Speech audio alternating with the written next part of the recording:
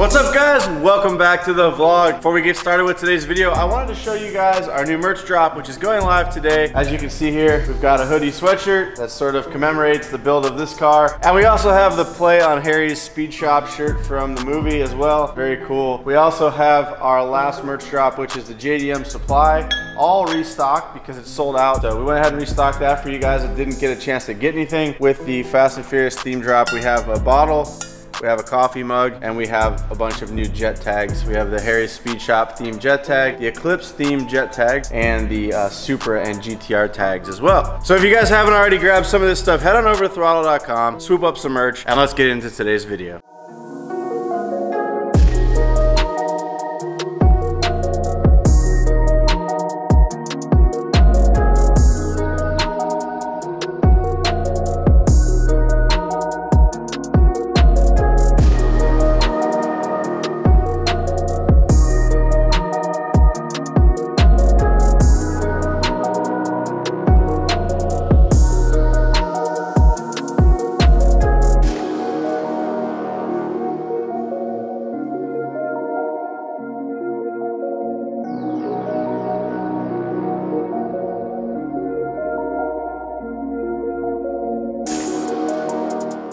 What's up everybody, welcome back to the vlog. Today is an exciting day, and that's because Ricky and I are actually heading up to BCC Unlimited, where we're going to be picking up our Mitsubishi Eclipse. If you guys haven't been following along in the Eclipse series, we're actually taking an Eclipse and we're gonna put our spin on what we think the movie hero car would have been like had it been built by today's standard or today's look.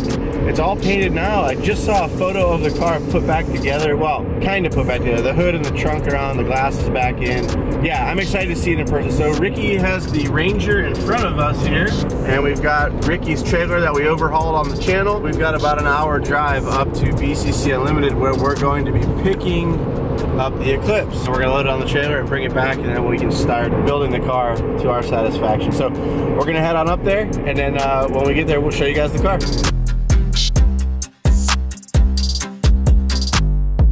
It's always cool to be on the road and see your brand on another stranger's vehicle. We got a throtl license plate frame on this Tacoma here. That's super rad. So whoever you are out there, thanks for supporting us. All right, well, I just pulled up to BCC. They've got the car out front in the sun. The paint's fresh, so it's always good to put the car outside and let it cure a little bit. Oh my God, is this thing bright. I didn't, I guess I knew it was gonna be bright, but holy crap. Wait till you see it. It's insane. The color's perfect. The blue in the cage is freaking insane. Look at this. You got the even random liner. The floor, the wheel wells.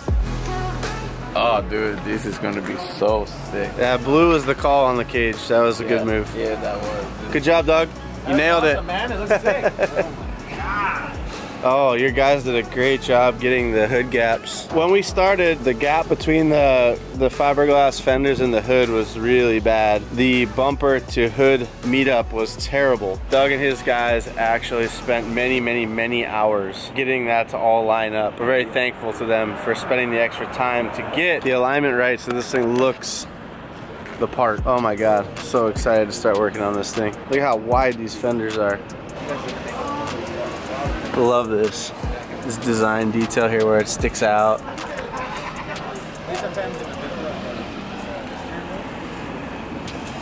Our panel bonding all held up nice. Got our over fender splash shields, so when we put the over fender on, none of the crud gets up inside. Do you like the black detail on the trunk, Ricky? This? Yeah. Yeah. The carbon, yeah, dude. That's perfect. I was on the fence. No, I wanted this to show. Yeah, I know you did. I didn't. Yeah, I did. But I went with your idea. Yeah. I think it's more sick, you know? Yeah, you have to show that it's carbon. It's just so unique. Dude, it looks so cool. I can't wait to get the subframe underneath the back of it. I know.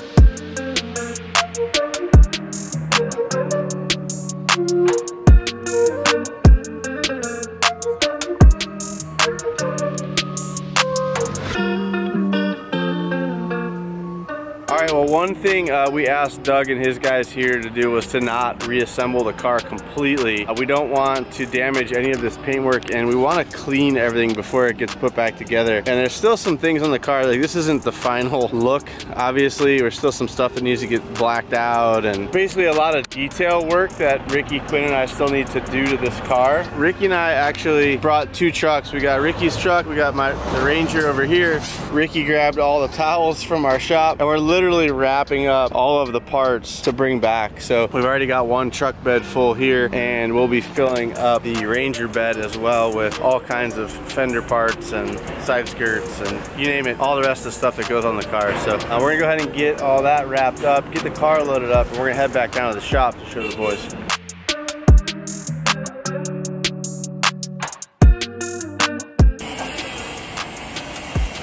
All right, well, here's the quarter panels. Doug's guys smoothed them out real nice, got the gaps all perfect, and they even Raptor lined the back.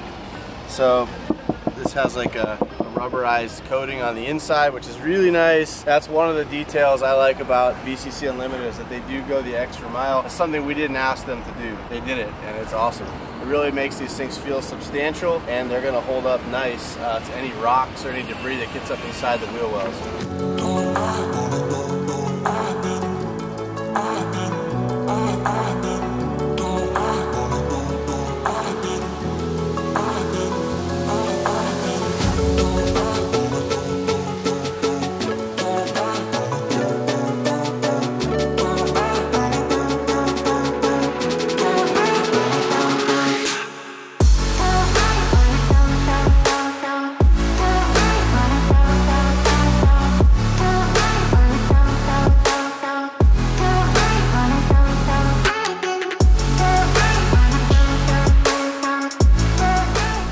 Oh, there's Ricky. Where's Ricky?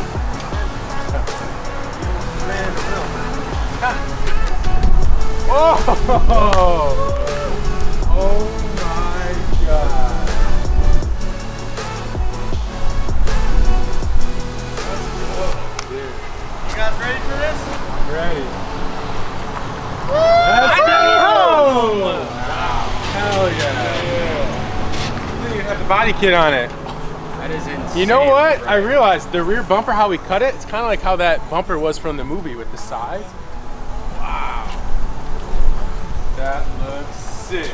Wow, I can't believe they finished all the stuff underneath where the over fender's going. Yeah, like they didn't have to do any of this body work, and they got it all smoothed out.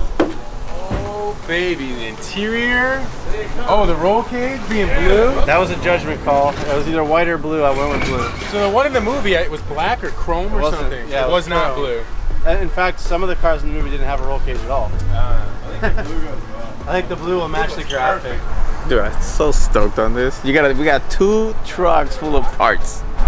That is insane. I like how this back section is still carbon, but like, I just got more excited for this. Now it's a proper car. The color is sick though. Wait. Green, baby.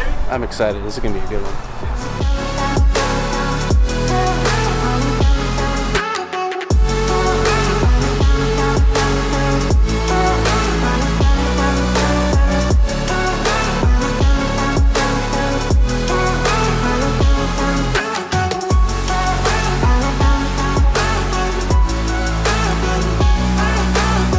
By the way, guys, all of the new Throttle merch is live right now. We've got a t-shirt, we've got a hoodie, we've got a coffee mug, we got a water bottle, we've got a restock on all of the items from the last drop as well. So if you missed out on the first drop, go ahead, hop on over to the site, pause the video right now, check out the link in the video description. And remember, every $1 you spend is an entry to win the Supra too. So, win-win. Pop the hood. Oh, sheesh. That's gonna look good. Big news, Ricky. I just got off the phone with Meguiar's. Okay. They want this car for SEMA. No way. So the clock starts now. Yeah, we got to build a whole car in 8 weeks, 10 weeks. Oh my God, that's not It's coming up quick. First week in November, and we have to get the car out there too. So this is the priority, for sure.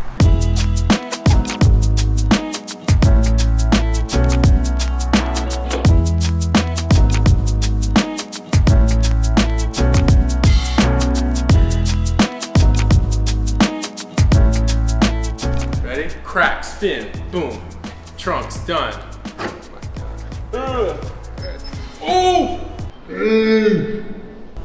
You wish. You wish. You were almost there. I'm just gonna take Nate out with this thing. You were almost there. Oh. I didn't see where you lined up. Oh. Hey, look at this. Yeah, it's sick, Quinn. Hey, there it is. Oh yeah, that's right. I totally forgot you had that.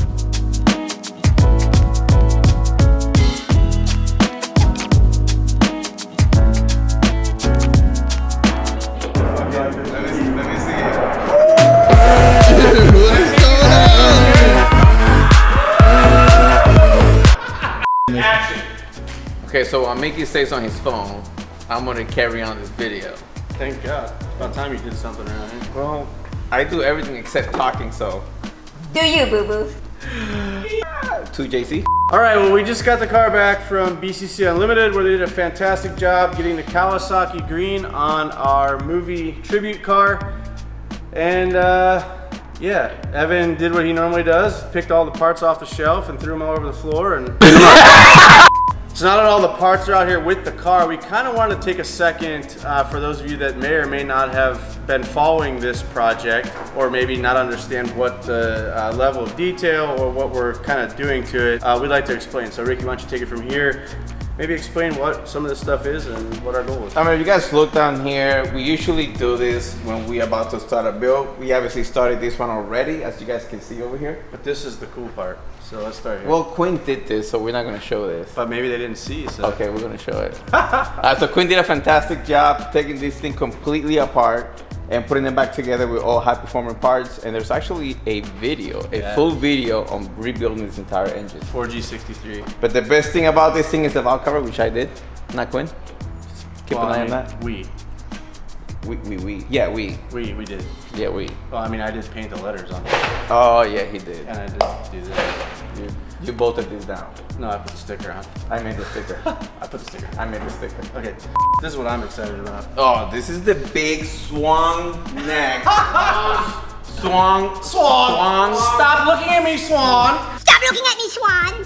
So we tossed this together real quick. We threw some Downstar hardware through the uprights. We did a lot of this work in previous video, but since the car was at paint, there was really no sense in kind of finishing it. So I think we're excited to get this thing on the car. We've got a couple more holes to drill and pop it on and get a really good look at what the silhouette of the car is gonna look like, yeah. I mean, we kind of like set it up there earlier and it just looks fantastic and I can't wait for this thing to freaking be in the actual car mounted. Yeah, and so for those of you guys that aren't following or haven't been following this project, the idea behind this car is not to build a movie replica. It is to build a modern version of what you see in the movie. So, in other words, if the car was built in 2021 versus 1997 or 8, whenever that car was originally built. So we're putting a modern twist on the movie car from the 90s. So I think it's super cool, and we've seen renderings that people have done, and we're gonna take it and actually make it real. Moving along, we got wheel brakes, we have Ditchworks fuel system. That's a flywheel, right? We have an ACT flywheel, and we have an action clutch. We have Motul oil, a bunch of sensors and stuff that we got. So if you look down here, you're gonna see every single sensor possible. We have every we have every sensor possible that you can possibly buy at Advanced Auto for the 4G63. So this thing is going to be literally entirely brand new. We've got a bunch of Willwood brake components. We're going to upgrade the brakes on this thing. Optima battery, fuel injector clinic, fuel injectors to make the big power here. We've got a front mount intercooler, nitrous intake. We've got a bunch of carbon fiber goodies still from Carbonetics. And we've also got our motor mount set up with tie down point and jacking point, which is pretty cool. That replaces a big old clunky factory part. There's way more than what we have here even. There's still stuff inbound, there's stuff on the shelf still. We've got a carpet kit, you name it. This car, top to bottom, every nut and bolt is getting touched and modified or changed, and it is gonna look epic. Some of the coolest parts that have not arrived yet are inbound right now, and it's gonna look so insane. It's gonna look so sick. Do they know what's coming? No. We'll wait. We'll wait, so you guys have to stay tuned. But Quinn, Ricky, and myself have a lot of work to do on this one, and we're excited to announce that this car is actually going to be at the SEMA show. It is. So if you guys are going to SEMA 2021, you can view this thing in person. Check it out for yourself. I think you'll be stoked when you see it all finished up. It's going to be at the Meguiar's booth. Yeah. So let's highlight some of the work that BCC Unlimited did. That's the paint shop that we used for this one, and they're the same shop that did the MR2, My Bad Apple. But let's take a look at the engine bay and the interior and all that work that they've done. We went ahead and got a brand new front bumper for this car. It's a brand new repop front bumper, mated with an aftermarket hood. The fitment was not great. Let's be honest, the gaps were really bad. The hood didn't meet the bumper in the right location. It was about 1.5 inches off. They literally sectioned this bumper, and because we weren't painting the hood, we couldn't modify the hood at all because of the carbon weave. You can't screw that up because it's clear. We had to do all of the modification work in the bumper and the fenders. So they got all that gapped up really nice. This fits really nice. They even went ahead and cleaned up our headlights and taillights, which was really nice of them. We didn't ask them to do that. But let's pop the hood and show what's been done. Trying not to break carbon fibers. Don't break the carbonetic side skirts.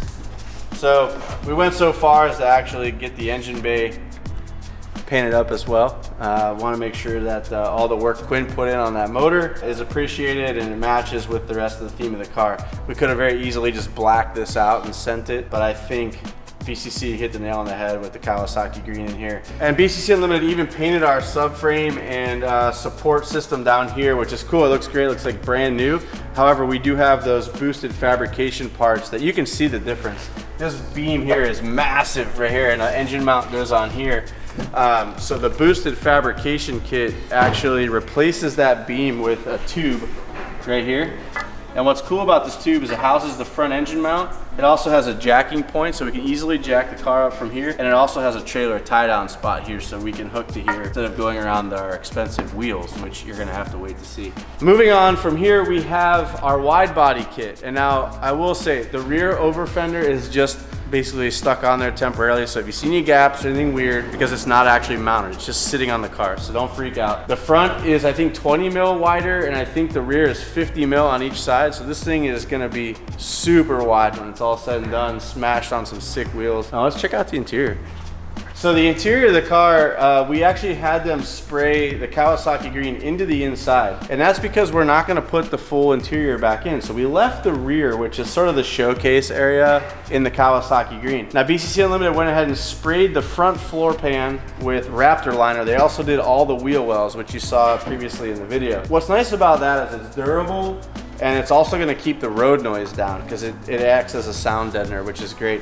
It is a little heavier than paint, but I think it's a great upgrade for the car. And we can literally run this without carpet, right, Ricky? That's correct. This thing is super sick. Yeah, so the wheel wells are also done, which is cool because it also keeps the rock noise and stuff down if you don't put the plastic fender liners in. And on this car, we may not. We obviously modified the rear.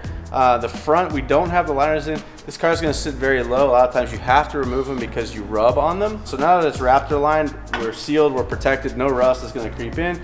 Road noise will stay down, and we don't need to run factory fender lines if we don't want to. I like the fact that he took out all the interior components of the doors and he actually painted inside of the Yeah, door. the doors were completely gutted, stripped, and painted. Now, we are going to be putting panels back on, so it's going to get covered up, but it looks beautiful, and they did a fantastic job. The color change was done. Like, they literally removed everything. All the door tracks, everything was taken out of this door to get it to look nice. So that's great. Moving on, the one thing you probably noticed is this big blue thing in here, and that's our auto power roll cage that you guys saw in a previous video where Ricky actually welded in the backing plates to the chassis and got this thing bolted in.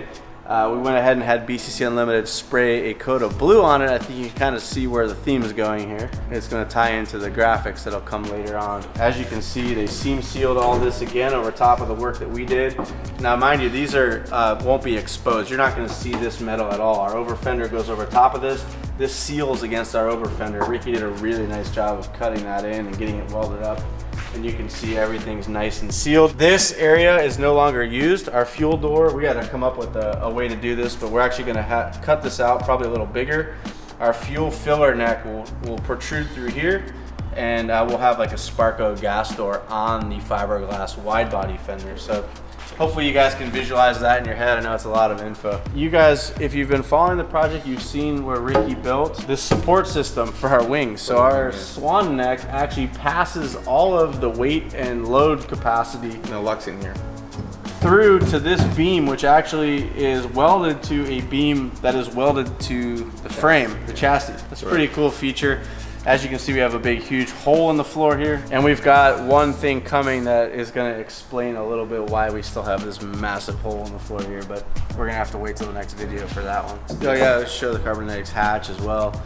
This was a full carbon part that, since the movie car was painted, we wanted to paint it as well, but Ricky liked the idea of leaving this back, what do they call this, ducktail or however, little duck bill, left that carbon. So when you walk up on the car, it kind of accentuates the line. It also lets you know that, oh, this is a carbon part without actually screaming it's a carbon part. Right. Which is cool.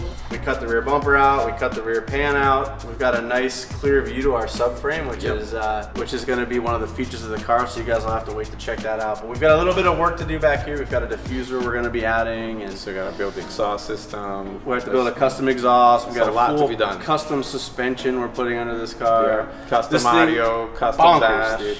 This thing is gonna be bonkers. So a lot of fabrication that needs to be done in just a few weeks, before it needs to be in SEMA. yeah, so we have 9 weeks from today till SEMA. No pressure. So that about wraps up all the mod stuff, at least in theory. Yeah, enough talking. Let's get to work. Ain't nothing to it but to do it.